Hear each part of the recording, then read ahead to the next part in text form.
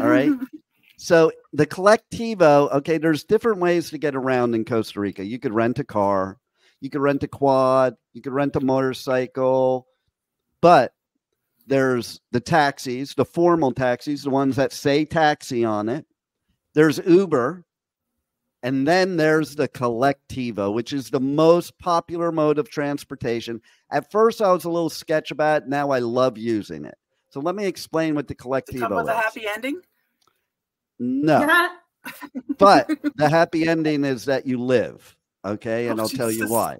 Okay. Because the Colectivo, basically, it's not they're taxis, but they're not taxis.